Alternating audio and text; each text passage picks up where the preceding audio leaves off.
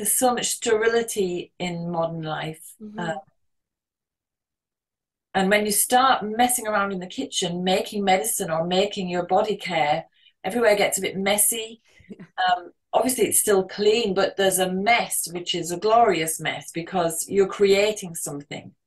And I think women, we are natural creators. And even if people don't have their own children, you can garden and that brings something to life. Or you can make something and it comes to life. Your idea comes to life.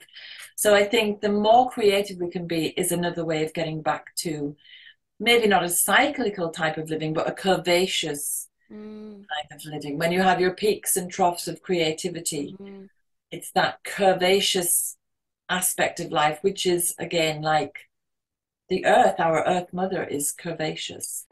Hello, everyone, and welcome to the Cyclical Living podcast, a podcast that will inspire and empower you to live your full, cyclical, soulful life.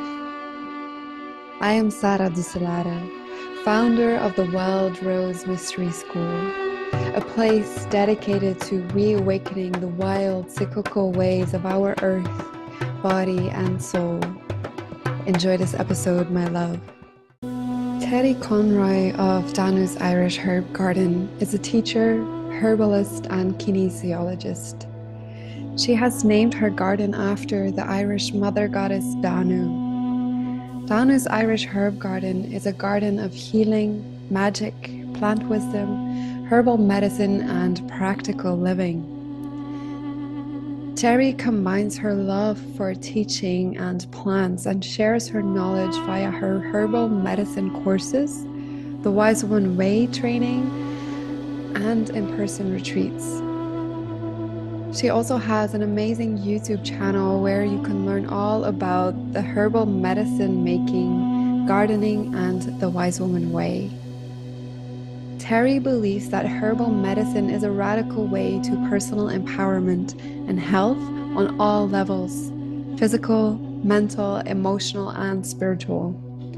Working with plants also enables us to connect more closely with the planet, our Mother Earth, en route to good health. Hello, everyone, and welcome to this brand new episode of the Cyclical Living podcast. And today's guest is Terri Conroy. Terri is an amazing person. She lives in Ireland. And yeah, she is just, I'm so inspired by her work and especially her YouTube channel where she teaches us the amazing wonders of the Wise Woman path and earth-based living. And so, of course, I wanted to invite her on the Cyclical Living podcast because Terri is one of these people that just completely embodies the cyclical living path. So welcome, Terri, to the podcast. Thank you, Sarah. Thank you for having me. Yeah, it's always good to talk about these things. Yeah, it is. It is. It's a fascinating subject, and I just can't get enough of that. So I'm happy that you feel the same.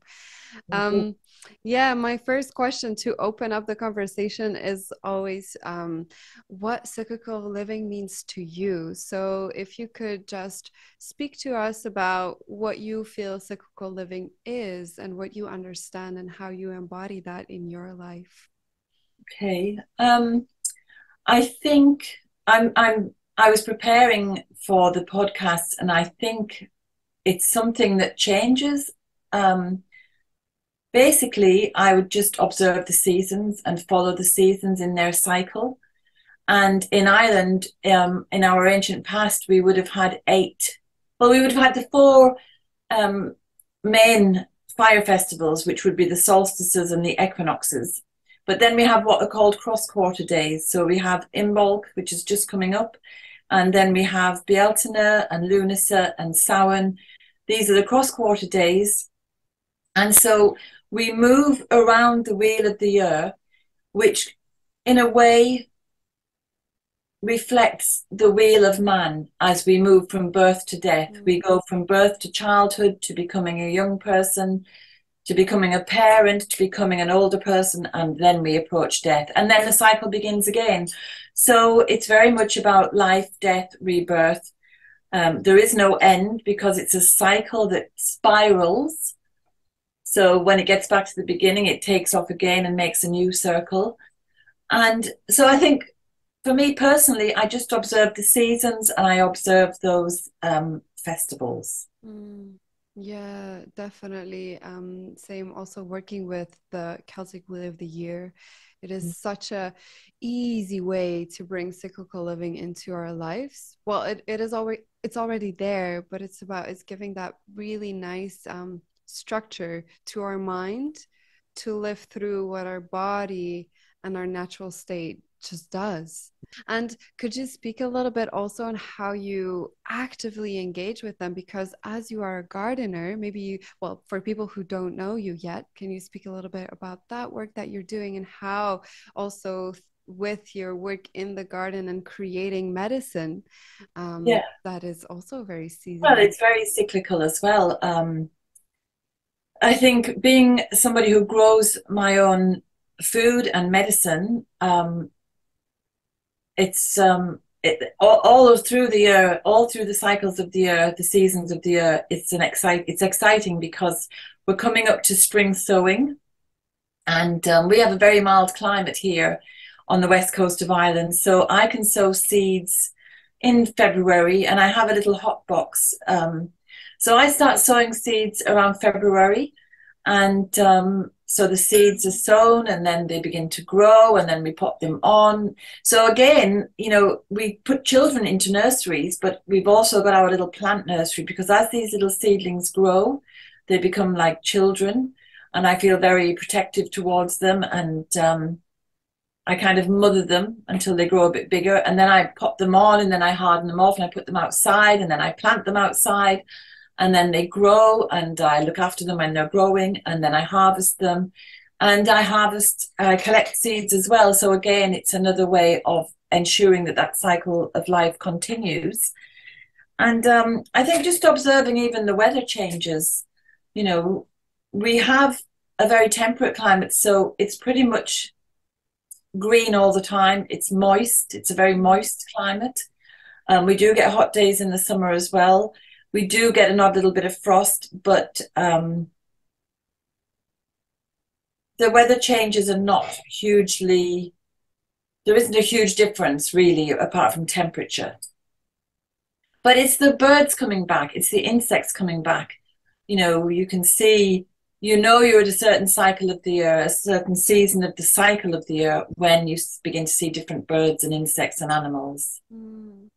Yeah, so if you're gardening, do you also would you be inspired then if a certain type of bird comes along, would you then be like, oh, it's time to do this, it's time to do that? Is that how you link it? Or is it more just being aware of how the season truly manifests in a It's day-to-day life? I wouldn't be particularly knowledgeable about different birds. Obviously, we have the cuckoo that comes. It always arrives the same week in April because Oh, I've kept a record of that. So it's always the third week in April that the cuckoo arrives. So once you hear the cuckoo, it just lifts everybody's spirits because you know that summer is on the way. yeah. And then, we do see the birds nesting, and we tend to get a little nest here above the front door. What are they that go in there? I think they're little starlings.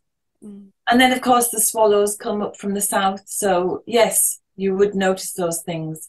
And then again, when they're all leaving in autumn, the starlings and the swallows, they kind of go crazy, swooping and diving and moving through the skies until they just one day they're just gone. Mm. Yeah. Hmm. And I was wondering when you were speaking there and how you're so intimately working in the garden and with the seasons and the cycles of the season, was this always the way that you lived, or do you come from the city, or were you were born into that kind of farm life as well? Because when we're growing our own food, we're farmers, Yeah, in yeah, essence. yeah. No, what happened to me is my family emigrated from Ireland to England. And so I was born over there in a very industrial town. Oh yeah. In the past there had been shipbuilding, there was iron and steel works, very much a manufacturing and chemical production area. So there was some lovely countryside, but I lived in the town and I yearned for nature. And we would come back here to Connemara on holidays. And when I was a child, you would just put outside the door and off you went for the day. And we could roam and roam. And we have the seashore and we have the hills and we have the fields. So as a child, it made such an impression on me. It was just like being in paradise. And I just loved it so much that I always intended to come back home to Ireland. Mm. And as the years went on, my plan to come back was becoming nearer and nearer. Because first of all, I said, when I retire, and then I said, maybe when the children are grown up, and then I thought, maybe let's go now when the children are small. So we came back to Ireland when the children were still little ones. And so half my life has been here now. And it's just wonderful to be in a place where you can immerse yourself into the natural world just by observing or by growing, observing the plants, different plants coming up at different times. You know what time of year it is when you see X or Y plant coming up in the wild. So, yeah.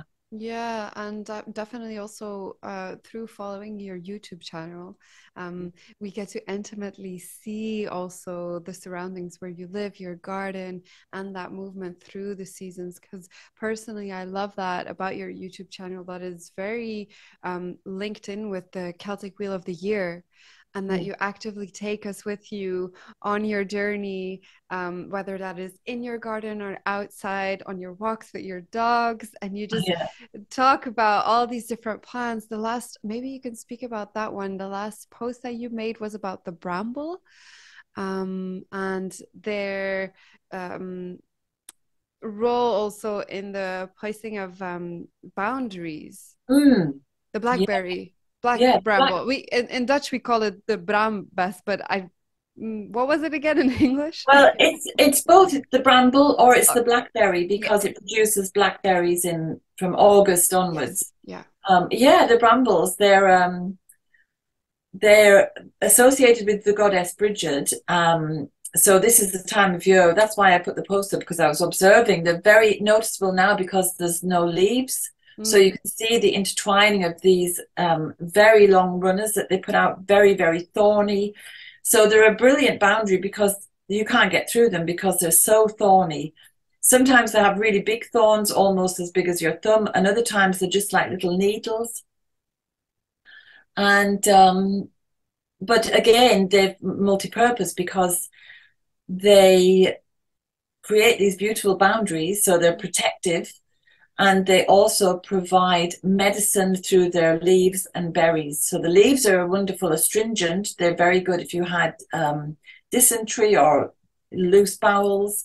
But the fruit then is very, very high in antioxidants and vitamin C. So it's a wonderful medicine to collect to make something like an oxymel or some winter remedy that will help you get through all the germs of winter, the flus and colds. Yeah, beautiful. Could you just explain what an oxymel is? Because I work with that as well, but I feel like the listeners won't all know what an oxymel is. And these are these basic ancient ways that we use to prepare our food and our medicine, which I also really would love to dive in with you on all these ways. Yeah, because they're so easy, but they're so empowering and important. Oh, yeah. I mean, well, an oxymel combines three things: honey, which is a natural antibiotic and has lots of wonderful enzymes that really support your health, and it's very good for digestion. It's just an all-round good guy. Then vinegar, apple cider vinegar, again, it's a natural antibiotic, and again, it supports your health in many ways. It breaks down fat, eases inflammation in the body.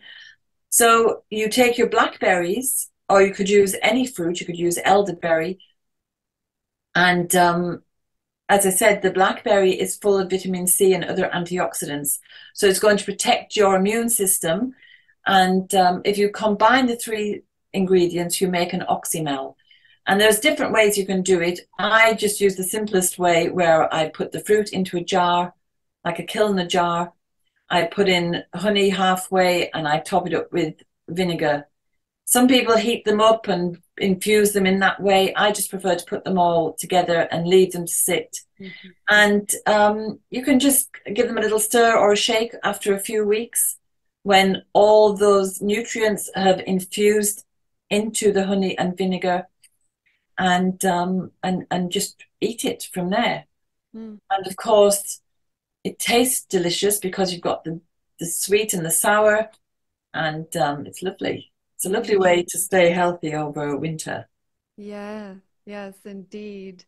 And Mm. about those, I call that the wise women way, because these are the ancient ways that we used to prepare our own medicine. And not so long ago, it was our daily food and our daily eating that was our medicine. Absolutely. Whereas, yeah, whereas right now, in the majority, the mainstream, our medicine would be pills and whatnot that we take, but then our food would not be so nourishing, and they kind of contradict each other very hard. And so maybe you can speak to that, where how we can, and anybody who's listening or all of us can really reclaim that vibrant health through making our food medicine once more, which is very much the wise woman way. But also men. I mean, I don't want to put a gender on it, but it is Yeah. that, the woman at the hearth, the Bridget lady Yes, who yeah, creates. Yeah. absolutely. Um, well, I mean, I'm a historian. That's what I did in college, and so I love to look back to the past because I think we can learn so much. And I think in recent times, there's a saying in English that the baby gets thrown out with the bathwater, Mm. which means you're getting rid of the dirt, but you might throw something good out as well. And that's what's happened, I think, with our past. Everything's been ditched, and we've forgotten to retain the stuff that we need. So I think when we look at this cyclical living, um, different food grows at different times, and the seasonal food grows in harmony with what we need. Yeah. So we are not separate to nature, we're part of nature, we're embedded in nature, and nature provides us with what we need at different times of the year. So, for example, in the wintertime, we want nourishing root vegetables that are going to provide us with the energy that we need to get through the winter, and they're going to support our body during a time when we're more sedentary and we're hibernating. Mm. So they keep us warm and they keep us healthy. And then in the summer, in the warmer parts of the year, we can get the fruits, we can get the salads, we can get the greens. And in the springtime, when we're looking at the wild plants that are coming up, lots of those wild plants are very important for cleansing the system after having hibernated all winter. So I think that's where our food is our medicine. When we eat seasonally, and especially if it's your own food that you've grown yourself, but if you can't grow it yourself, if you can get organic seasonal food, you're going to be nourishing your body as it goes through different seasons of the year and different. We renew our cells regularly, so we're constantly renewing our bodies. And if we eat according to the season of the year, we'll be eating the foods that the body needs at that particular time. Mm-hmm. Yeah, and I think every culture in the world has, like Christians in the West would fast at Lenten time, Mm-hmm. but the Muslims fast and the Jews fast. We all have a time for fasting, and it tends to be the same kind of time of the year because our ancestors knew that it was time to cleanse the body and to detox after the sedentary ways we've had over winter. Mm. Because we know if we are not moving and not active, our lymph tends to suffer and it becomes toxic because we have to move to get the lymph system moving. So the lymph runs alongside the blood system, but it doesn't have a pump, like the heart is the pump for the blood system. So we have to physically move to get the lymph flowing. And the lymph is bringing nutrients to parts of our body and removing toxins. So if we don't move, the lymph can't really get rid of the toxins. So if you imagine our ancient past, we'd be coming out of our winter hibernation, we'd be finding all these wonderful succulent, tasty spring greens, and we'd be starting to move. So we can still do that today. Yes, indeed. And even when you were speaking there, if you do not have a garden and you grow your own food, we can still do wild foraging. And even if you live in the city and there's no Absolutely. really, because where I live, for example, in Flanders, wildness doesn't exist here. It's either uh, Lumbo. I lost the English word. Well, it's either city or agricultural land. But what we do have is these huge organic farms, and they grow lots of food, but they do not necessarily want the weeds. So for example, these what we need right now, whereas dandelion is starting to root up again, nettles, these weeds that we can find all over, especially here in the northern climate, they Yeah. grow also on the organic farms where they haven't been sprayed. And Oh, if you go and ask if you may forage them from them, the people on the farm will be super happy for me, for humans it's, that come, yeah, clean the weeds, but we really need them. And oh, there you also have a beautiful book about the weeds and reconnecting with the medicine of the weeds, because this is also something that I am very strong about this, where we have been calling these amazing medicinal plants weeds and exterminating them, when, for example, when it's dandelion, it's so good for the liver or for food, and we just poison them and get rid of them, which is so weird. So maybe you can speak to that as well, and how you feel towards the weeds and working with them as yeah. Well, I think I believe that everything on the planet has benefit. Like we've had a rat that we trapped a rat in a humane trap, and we released it. And I really, the idea of rats is awful, but I thought, look, there must be some good that they do. And I looked it up, and yes, they do a lot of good in nature. They aerate the soil because they burrow, they eat little pests, and they disperse seeds. So they do have some benefits, even though we don't want them in our house. So I think every plant as well, there's something to be found of benefit in every plant. And for me, as a herbalist, most of my herbs that I use would be wild weeds because they're so medicinal. And if you look at nettle, for example, that you mentioned, apart from being one of the most highly nutritious plants on the planet and very tasty, it's also you can use the fiber to make fabric. You can make compost tea with it to help other plants to grow. You know, there's several benefits to nettle. And I think we just need to re-educate ourselves to this, because people knew that in the past. Yes.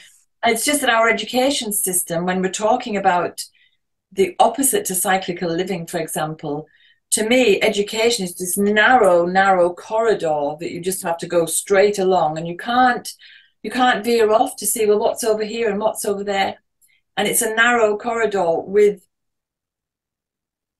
one purpose, which is to force people to fit into some kind of I don't know, society, a matrix, whatever.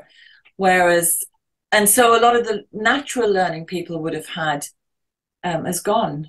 Yeah. You know, so my father, for example, grew up around here, and he would have just run wild as a child. So he was much, and in those days they were barefoot because Ireland had only just achieved independence, and it was a very, very poor country. So the farmers that lived around here were subsistence farmers, and they were also fishermen. So they were pretty much self-sufficient. So they were much closer to the land, much closer to nature, and they were much more observant because they weren't distracted with televisions and computer games and smartphones. The children in his time might spend hours just watching a goose nest to see when the gosling's going to hatch out. So I think, yeah, so that kind of natural education would have just happened, but it's kind of forced out of people now with this very narrow, constricted corridor of life. Yeah, that's one of the things that I find incredibly sad is that what in Belgium at least what they do often with the kids, because kids are not meant to sit 8 hours on a bench listening and getting all this information, mental information thrown at them, and then having 50 minutes to walk on a stone yard. That's not what kids are made. No human is made to do that. Oh, But what saddens me very much is that these kids often are put on Relatin, like yes. a kind of drug that calms them. But the issue is not that they are hyperactive. The issue is, like you say, the structure that is Yeah, completely against the natural ways of human, yeah. and getting kids out of the classroom, out of that, yeah, that sterile environment almost, and getting them back into the wild can help so much. Yeah. I remember a mother once, her child was diagnosed with ADHD, and she needed to put her child on Relatin, but she says no, he's just very active, and then she sent him to play rugby Mm. 3 times a week or so, Mhm. and he was completely fine. Just having that sport to channel his energy into Yes. was enough, and it strengthened him, made him like his muscles develop Yeah. in a good way. And these are the things that, together with going out in nature and kind of discovering our inner wildness, because as you said, we are nature, we're not separate from it. We're not some outside observer. We are in the midst of it, and reclaiming that state of humans where we naturally are part of it, that is very important right now in these times, I feel.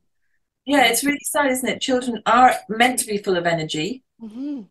and then it's squashed down. It's awful. Yeah, and like you say, naturally curious, Yes. spending hours to watch if the eggs will hatch. Yeah, yeah. That's such a natural curiosity that they have. Yeah. Yeah, I remember when I was a child, I lived in this town and we didn't have a garden. And my dad, I don't know where he got it from, but he found a cricket, a little cricket, and he showed us if you tapped the back of the cricket, it would hop. And then he tied a little piece of cotton thread onto the cricket's leg, so that when we watched it hop, it wasn't getting away, and we could observe it for longer. And I just remember it was so incredible to see a creature that was small. And normally you might be scared of it because it's an insect, but it was so interesting to see it close up on his hand. And I just thought that's probably what he did as a kid. He'd be playing with crickets and all sorts of creatures. Yeah. And Yeah. it's gone now. Well, I don't feel it's completely gone, but it has for the majority, yes. And I feel that's why these types of podcasts and the work that you do and the work that we all do, and parents saying no to doctors Yeah. proposing Relatin, those might seem like small steps, but they are huge, and they're weaving the web back between us Yeah. and nature. And I think there's a lot of parents opting for forest schools as well. Do you Yeah. have them over there or something? Well, the concept forest school is new to me, but maybe so can you explain a bit about what that is? Um, I think it's because a lot of people are realizing that the education system doesn't actually prepare children for life. You Hmm. know, no, I mean, children nowadays, they fasten their shoes with Velcro instead of learning how to tie a lace. Really? Most children's shoes have Velcro fasteners. They don't have laces. Okay. And so they're just not learning any practical skills. Mm. And when they leave home, I mean, kids here, they leave home, they go to university, they bring their washing back to their mothers at the Mhm. weekend. They don't even know how to wash their own clothes. Obviously, I'm generalizing, lots of them will know how to do it, but a lot of them, too many don't. So parents are beginning to homeschool, Mhm. and as a way to get their children together with other children, these forest schools are popping up, which are basically outdoor classrooms in Mm. a woodland or in the fields, and the children are learning practical skills, maybe collecting medicinal plants or collecting nuts and berries, or Mm. they might make something like a spoon, do a bit of spoon carving or something, do tying ropes. I don't know for sure because my children are all grown up now, but this is what I've heard. So it's wonderful that these little things are popping up. Yeah, indeed. And as you were speaking, I was also reflecting on for adults now as well. Mm. And well, you are one example of it. I'm another, where really we go back out into into nature, but we really reconnect and learn about, like you say, medicinal harvesting and creating that medicines in the Yeah. folk way. And can you speak a little bit about that, about creating your own medicine kit, your own apothecary, and how one would go about it if they wanted to start and taking more of that into their own hands? Well, yeah, I think that as I was saying earlier about the children, they're born and they follow this very narrow corridor of life, and then they die. They grow up and they die, without these excursions into the rest of the world. Mm.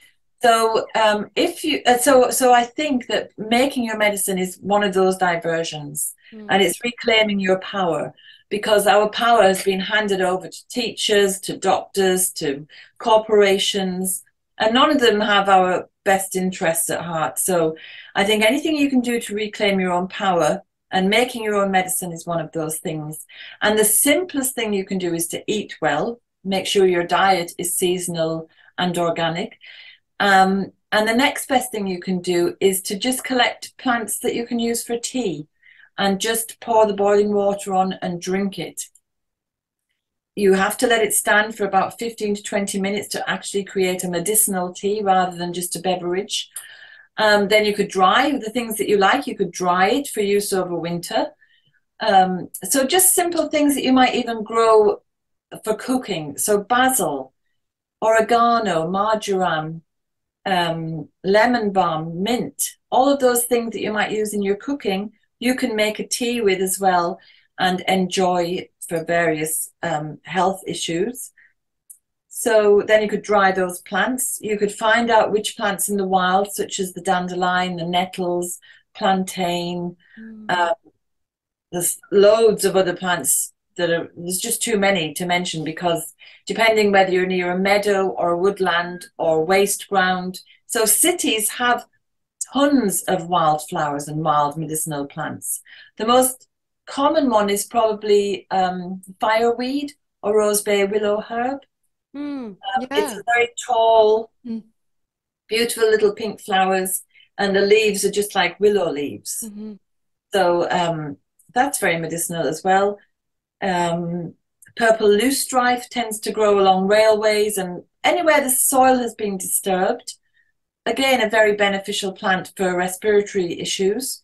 So once you've learned to just identify those plants, Hmm. you can start using them. And the simplest thing to do is to make a tea, or you could make a tincture. So you're putting your plant material into a jar and covering it with vodka. 40% proof is strong enough to extract the healing constituents of the plants. Mm. So Yeah. what else could you do? You can make salves and balms. Yeah, and they're all surprisingly easy. They make Yes. it sound so difficult, especially if you go into the store and you look at the ingredients of salves. But those ingredients are actually not. I had one friend tell me once, anything that you put on your skin needs to be something that you can eat and won't Yes. get sick of. And if Yeah. you would not eat it, don't put it in. Not that it would be tasty. If you make a No, bomb it's and not you eat going it, to it would be taste. tasty, but you wouldn't get sick of it. You would Oh, digest it and it would be fine. okay. Yeah. So, and that stayed with me because it was also so easy to remember. And when I started to create my own balms and my own oils and salves and for massages and whatnot, I Yeah. just noticed how easy it is. Very easy. Very hard to mess up. Oh, and Very hard to get it wrong. even if it doesn't look perfect, you could still use it. You could still use it. And it will still probably be a lot better than stuff you can buy in the store. Because, for Yeah. example, making soap yourself, Oh, so no. easy, so cheap, like so cheap to do. And the skin, you can feel it. It is so nourishing for your skin and for your hair. Whereas with the bought stuff, it kind of, I could feel it after the skin is dry and irritated. The Or if you, smell of them as well is horrible. Or yeah, some yeah, tofu they definitely. put in. Yeah. So Yeah. I love that as well, reclaiming that power, what you said there, that anything that we can reclaim back to ourselves is it's very empowering. And that's what I feel as well with that medicine making. I Mm-hmm. think I think there's so much sterility in modern life. Mm-hmm. And when you start messing around in the kitchen, making medicine or making your body care, everywhere gets a bit messy. Obviously, it's still clean, but there's a mess, which is a glorious mess because you're creating something. Mm-hmm. And I think women, we are natural creators, and and even if people don't have their own children, you can garden and that brings something to life, or you can make something and it comes to life. Your idea comes to life. So I think the more creative we can be is another way of getting back to maybe not a cyclical type of living, but a curvaceous kind of living. When you have your peaks and troughs of creativity, Mm-hmm.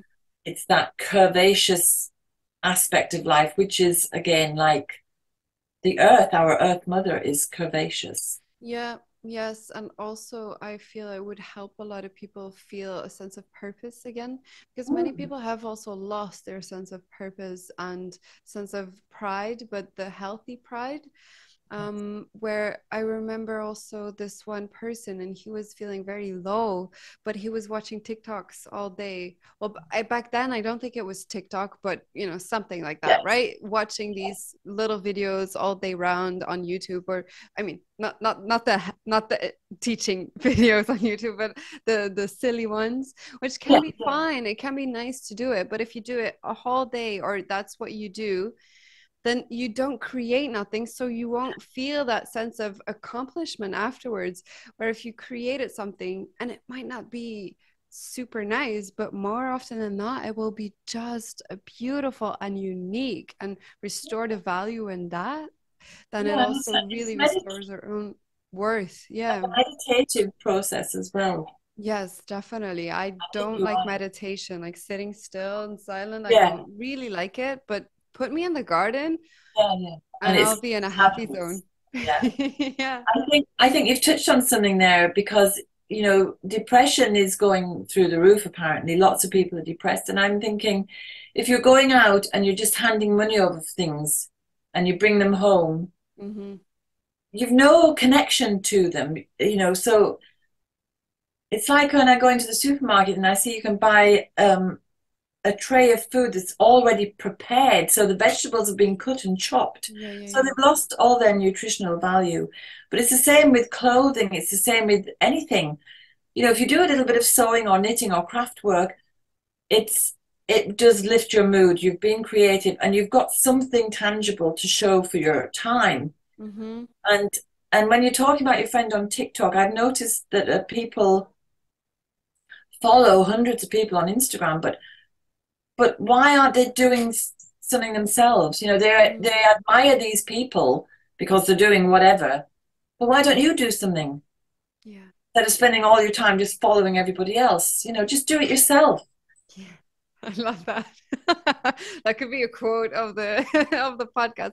Yes, definitely. And it's very easy, and to learn something, we're so quick to pick up something new. And if we have the heart and the desire, anything else, it just flows right naturally. And it can be gardening, it can be tending a plant, like you say, from seed all the way up to an adult plant. And then when you eat that tomato or so, it might only yield 3 tomatoes, but those will be the best tasting tomatoes you will ever have eaten in your life. Definitely. Definitely. Yeah. Um, Something I also wanted to ask you, because she's been mentioned a couple of times, is about the goddess Bridget.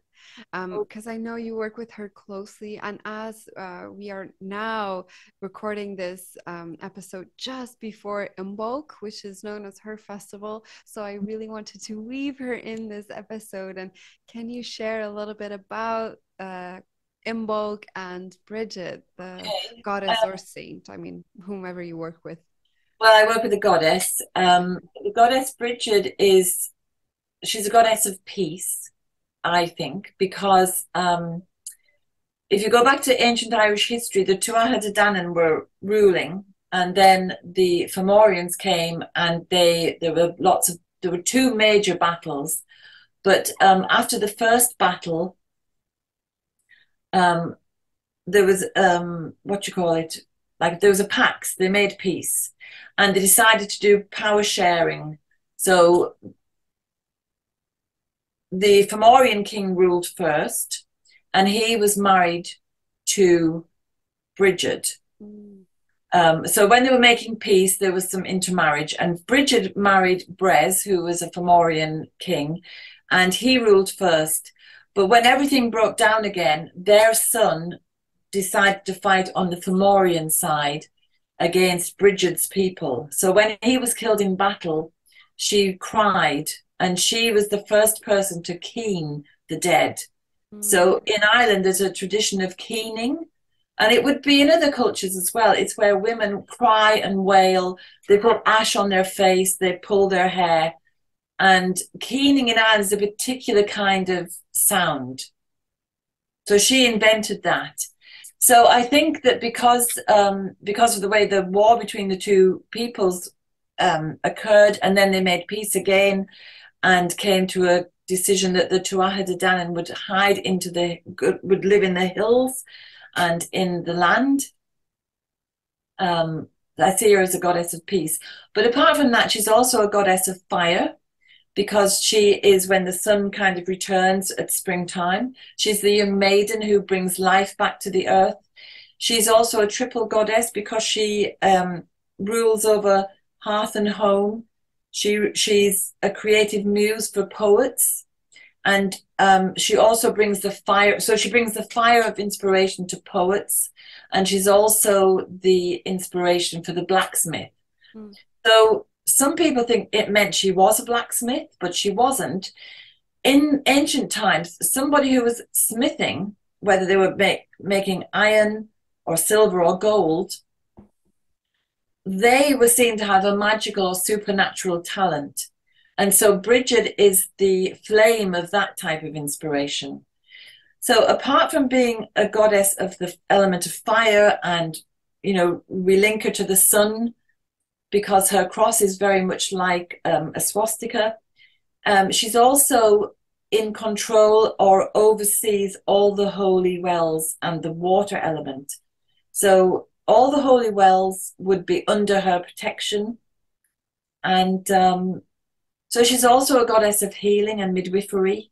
And when we think of midwifery, it's birthing a baby, but it could also be birthing a wonderful idea or a wonderful poem or a beautiful piece of jewelry or a sword or whatever. So she's kind of just amazing in that she covers so much. Yeah, definitely. I just went over at the winter solstice to Ireland, and I visited Kildare, where Yes. the Saint Bridget lived. So there are two aspects. You have the goddess Bridget, which is very this ancient, like you just talked about, and then there's also the saint, which is a Catholic woman, or was it Catholic back then? No, it was Christian woman, probably, Yes. who would either receive the title Bridget or was named Bridget, something like that. And she started a monastery in Kildare, and that still there are some remnants from that. But when I was there and I talked to the nuns, the Brigidines, Yeah. whom are still five or so, they're still keeping the flame, or they relit the flame of Yes. Bridget. Yes. And we spoke to one, and what I love about that Bridget energy is that, to me, to Bridget, it really doesn't matter how it looks like, what it is, as long as the spirit is there, like that inner fire is there, that's all that matters. And to me, Bridget is very much an activist as well. When you Yeah. say in the times of war, she was a great uniter because she stood for that peace. And right now as well, you have these nuns, right? Christian nuns who are speaking up against all the arms that are being made, and they are comparing all the money that is being sent to create arms, Mm. weapons, and Mm. then comparing that with all the money that is needed to feed the I know. hunger, the hungry.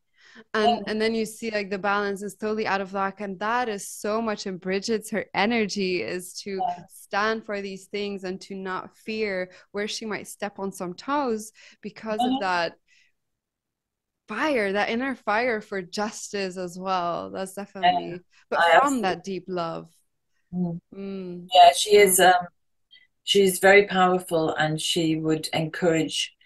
Um, so when we celebrate Imbolc here, we would imagine the sun at the solar plexus, radiating through the body and giving us that warrior spirit. Oh. But in not a warrior that goes out to battle, but a warrior that holds the peace. Two different aspects of the warrior. Definitely. I think it's an ancient Japanese or martial arts quote where I'm not, I'm gonna paraphrase it, but I'll be a little bit because it's very far in my mind. But it is about a true warrior learns how to fight to hold the peace, not to go to war. And that is something that right now, well, at least if we work with Bridget, that's what we need. And that's for me personally, that has been also my turning point, where before I would be spending a lot of time with very left-winged feminist and anti-fascist, but it was still of that anger that was at the front. Like, exactly. Stand our ground and fuck the system. And yes, fuck the system. But what are you creating? And that brings it back to that Instagram thing that you said. You're following so many people. For me, that I was spraying judgment on so many politicians, but what was I doing? I wasn't doing anything. So and there Bridget is very much about come within and see what you can do, but take up your sleeves and get your hands dirty and dig into that earth, and don't be scared to put some mud on your trousers. Definitely, I think so. And because she was because she carries this flame of inspiration for the poets and for the smiths and for the woman who's creative in the home, it is all about creation. What can you create from within? Yeah. Yes, beautiful. And so Imbolc approaching, what could be a very beautiful ritual to do for people to celebrate that inner warrior sun fire energy within them, and also outside in the earth that is returning, at least for those in the northern hemisphere, because obviously southern hemisphere is the other way around, but they can come back to this episode when they're at that time. Well, Imbolc itself is a word that could mean in the belly of the ewe. So all the ewes now are pregnant with their baby lambs. Yeah. So it just reminds us this is the time of year when winter is over, the animals have been carrying their babies and they're about to deliver. So it's that wonderful time. And one of the things we can do for Bridget is to offer white meat, which is the cheeses and the milks and all the products that we would get from the sheep, because they're now coming into milk because they're having their baby lambs. But another interpretation of Imbolc is it's about purifying and cleansing yourself. So we would light a candle to cleanse the darkness. We would eat these lovely medicinal plants that are coming up, the spring greens, to cleanse ourselves. So to me, Imbolc is about cleansing, purification, renewal, lighting the candle in the dark to bring more light. And the way we would celebrate it here is we make a new cross, a Bridget's cross, because they would last. Each cross would bring protection for a year. And I make little bridogs, they're little dolls from the Russias. And then we would celebrate Bridget by maybe doing something creative, because she is such a creative force. So we might write a poem or a chant about her or about the season. And we would have a bonfire if it's a dry day. And the other thing we do is to put out a gift of cheeses and milk. For the fairies. Yeah, we lay them out for fairies. Yeah, it's an opportunity to get together. Yeah. Yeah, and I was when you spoke about creating those dolls and the cross of inbox, and anyone who wants to do it, I would definitely guide them to your channel, your YouTube channel, because you have both on those. You have a little video Yes. explaining how to do it, which is Yeah. quite helpful to see, and you can follow it step by step. Yeah. It was lovely because when I did the video for the little bridge Yeah. oaks we call them, um, a few people sent me what they had made, sent me Oh, photographs, and they were just beautiful. And it was so lovely to hear from mothers who were doing it with their daughters, yes. doing it as a little family girly thing to do together. Mm-hmm. And just before I forget, another thing we do for Bridget is she, in terms of the saint, it's believed that she travels around Ireland the night before. So the Celtic day begins at dusk Mm-hmm. and goes through the 24 hours until the next dusk. So all the cross quarter days begin on the night before. Yeah. So Bridget's Day is the 1st of February. So it starts at dusk on the 31st of January. Mm-hmm. So that's Bridget's Eve. And we would leave the hearth nice and clean so that she can come, and we smoor the fire, which means you would leave, cover the fire so it keeps burning, but it's not burning, burning, Yeah. burning. It just keeps alive so she can get warm. And you may even leave a little bed next to the fire so she can have a nap. You know, that's old fashioned hospitality from the olden times Mm-hmm. that you Yes. would do as part of your celebration Yeah. as well. And that this is where all these stories and these practices, it can be incredibly fun to do with the kids, and so, but they all have a significant effect on us on the long term within us, because it's installing these old values, like you say, that we really want to restore once more, which is hospitality, which is sharing, which is coming together and sharing a good poem, a good story, a good laugh, and that's that warmth that we also bring to each other. I love it. I love it. Yeah. Amazing. All right. So that brings me to my last question. And that is something that I ask everyone because I really love what the answer, like the creativity that comes out of it. And that is I ask everyone to paint a picture on how they'd imagine the world would look like if everybody was living in a cyclical way. Oh, wow. Well, it'd be wonderful, wouldn't it? I think that we've reached a point now where things are just so linear, they're becoming dystopian. Saudi Arabia are planning to, have you seen this new city, Saudi Arabia? It's going to house 9 million people, and it's going to be a long, long 17 miles or 17 kilometers long and only so wide. Okay, just a line. It's just a line. It's a linear city, and look it up. It's horrific. I think it's horrific. But I think if we could go back to cyclical living, I think we would have much more balance. I think in cyclical living, there's a role for men and there's a role for women. And,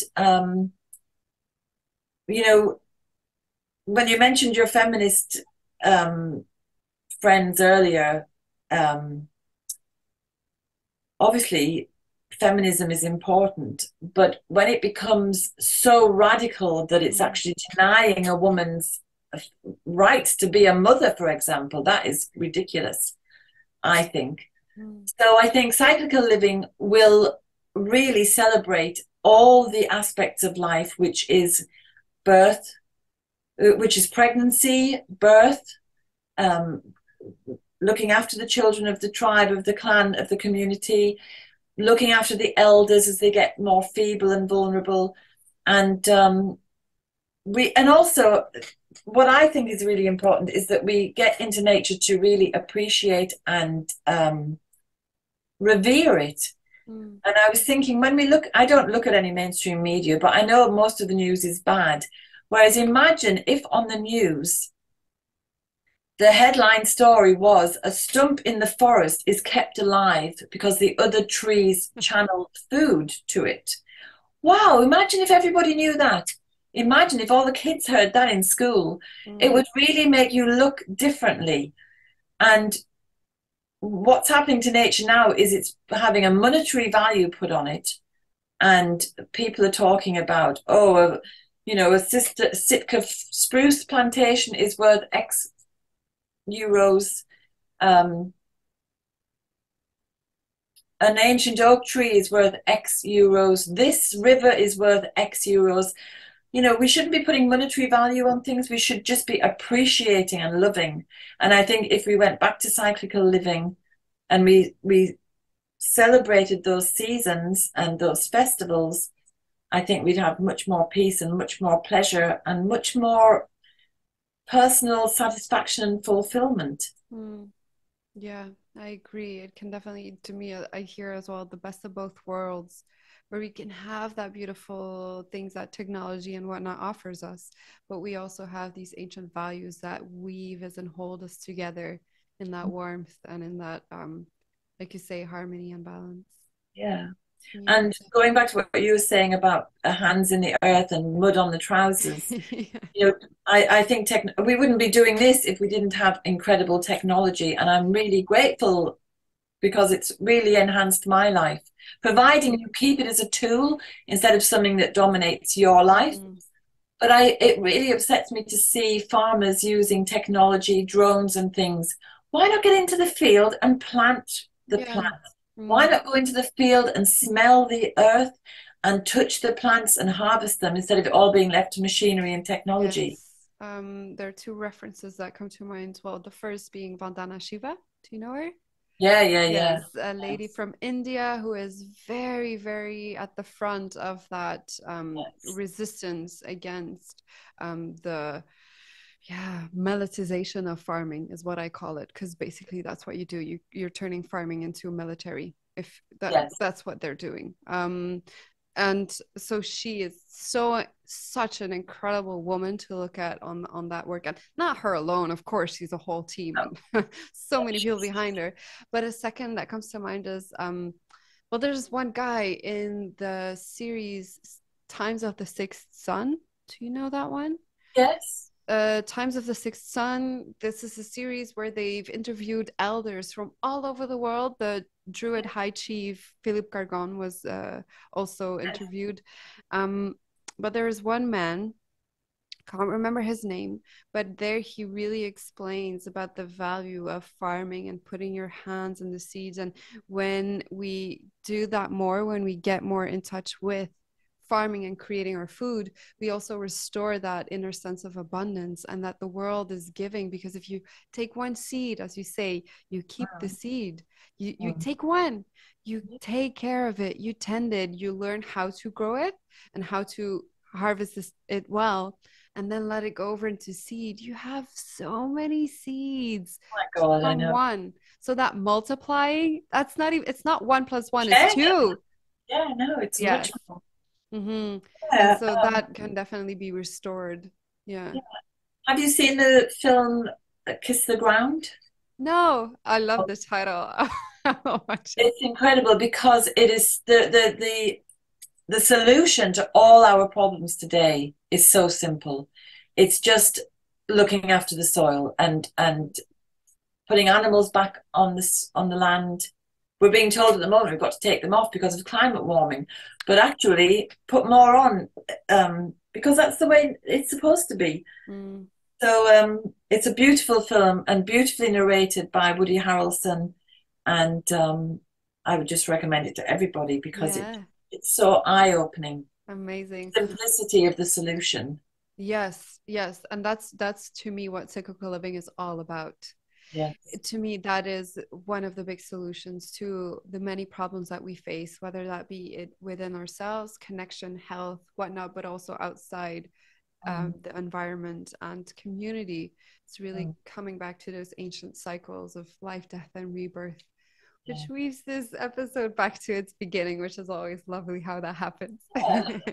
Yeah. All right. So, if the listeners want to connect with you, where can they find you, dear Terri? They can find me at Danu's Irish Herb Garden, which is the name of my website and the YouTube channel, and I'm on Instagram as Yeah. well. All of them will be linked. And for the resources, I also like to link them below or write them down below for people that you don't have to write it down, because I always find that hard when I'm listening to podcasts. Oh, yes. So there will be a reference as well. All right. Thank you so much for joining. Thank you for having me. It's been lovely to have a chat just unexpectedly out of the blue. It's great. Yes, indeed. All right. Blessed be. I want to thank you for listening to this episode, my love. If you feel inspired to work with me on a deeper level, then I invite you to check out my offers on my website, wildrosemysteryschool.com, or through Instagram, where you can find me as douce.sarah. And for now, sending you